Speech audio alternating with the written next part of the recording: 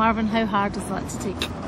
It's extremely tough. I'm gutted for the players first and foremost, because they're the ones out there, putting in that sort of shift and getting no reward for it. It's a real hard one to take in terms of that. I'm proud of their effort, their endeavour, how well they defended, how well we attacked. It's just that last bit. I said to them there, if you'd have come away from it, scoring 2 or 3 goals, there'd have been no complaints. But again, it's just, we've been fantastic in front of goal all season, and probably just let us down a little bit today. And then obviously, they go and score a really late goal at the other end. You talked about the effort, and I mean, for the 90 plus minutes Yeah. today, they were really up for it. They were massively up for it, and I think they set that standard last week as well against Partick. And I said one thing that we can't come away from is the effort you put in that game. There's no good having that up and down, doing it against Partick and come back to league and not doing it. That needs to be how we do it going forward. And I said, when you do put in that amount of effort and you get your rewards for it, there's no better feeling. People talk about consistency in football all the time. One thing we can be consistent with is our performance, is how hard we work, is the effort we put in. Because today's one of those games that you don't deserve to lose it, but you have to control the controllables and control what we put in and the determination we go into games with. And as I said to them in there, as I said already in this interview, you perform like that, you put that effort in week out, you win more games than you lose, and you'll get to where you want to get to.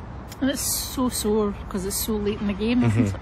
There's no time to react, is there really? Obviously we've used 2 stoppages in the first half, we use a stoppage to freshen things up in the second half, and then we can see ever so late. And all you can try and do is kind of reshuffle the pack, the boys that are out there, and we try to do that, and we just couldn't create that, that next chance to potentially put it in the back of the net. But yeah, it's really tough for them, Sandra. It is. They're at home, so you expect them to have the bulk of the ball, but we probably had the better chances today. We did have the better chances, and they had the bulk of the ball in their defensive third, where they weren't really hurting us. It wasn't like Harry at the other end had to pull off save after save. They went into wide areas, they crossed the ball, we knew what they were going to do, and we defended that extremely well. In terms of the chances, 100% we had the better chances, but we've lost the game 1-0, so it doesn't really matter, does it? I think if you look at the 5 best chances from the game, I think the first 4 are ours, and then they end up scoring that great strike from 20 yards or whatever it is. So it's one of those things. It's hard. The boys have been brilliant in front of goal so far this season. We need to get back to that, and if we can just marry the 2 things up, that performance, with being more ruthless in the final third, and when we are in front of goal, again, we'll be just fine. But at this moment in time, it hurts, and it should hurt. And I want people to be hurting, because it will ruin my week, before next week's game, no doubt about it. And I said to the players, I want to be hurting from this as well. You talked here about having to make 2 changes in the first half through losing Craig and Regan. How are they?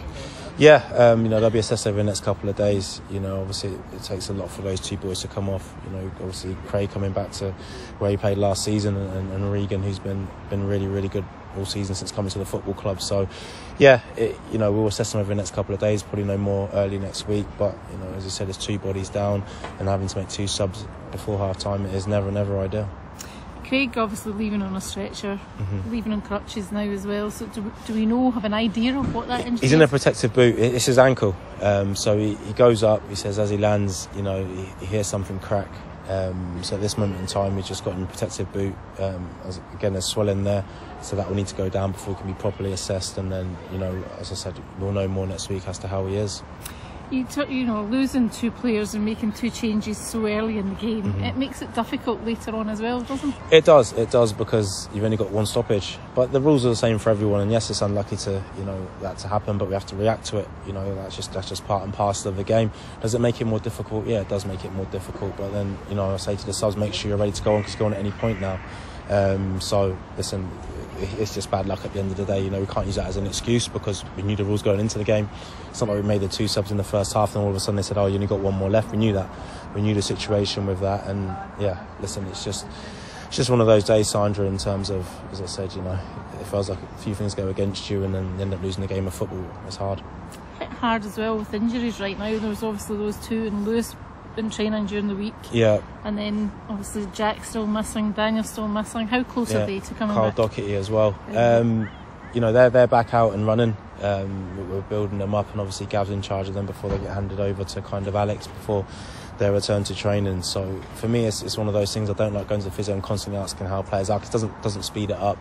I think we're looking at them getting back into training ASAP, obviously, but I can't put a definite date on any of them. But they are all progressing well. They're getting closer by the day. It's just, I'm not sure when they're going to be back out and able to really help impact things on the pitch. But the injury list is growing. But again, it's not an excuse. That's why we have a squad. People wait for opportunities to come, however they come. They have to be ready to take them. You'll want to digest on this one as well before you kind of move on to Hamilton next week. But Hamilton at home, home form's not been that great so far this season. No, it hasn't. But as you said, I need to deal with this one first and foremost. The home form hasn't been great. The games we've lost there, we've cost ourselves as well, which is the most disappointing thing. If you perform like this today and you lose a game at home or away, it's a little bit more acceptable, although nobody wants to lose games. But listen, that's the next game that comes up, and we need to make sure we get a positive result out of it and a positive performance. But yeah, first and foremost, I need to take care of what happened today and see where we can be better, and obviously watch the goal back, because I've got something in my mind of what played out, but I need to see it again. Aki's another team up there. We all know how tough every team in this league is, but a team up there that you really want to be chasing? Yeah, we need to be chasing them because they're towards the top of the league. You're not chasing the teams that are behind you. So yeah, they're the team that are kind of at the top of it, and we do need to chase them. And for that to happen, we need to get positive results. We understand that, we know that. And that has to start with our next game. But as I said, first and foremost, take care of this game, look back at that, and then we head into the next game and try and go on another run.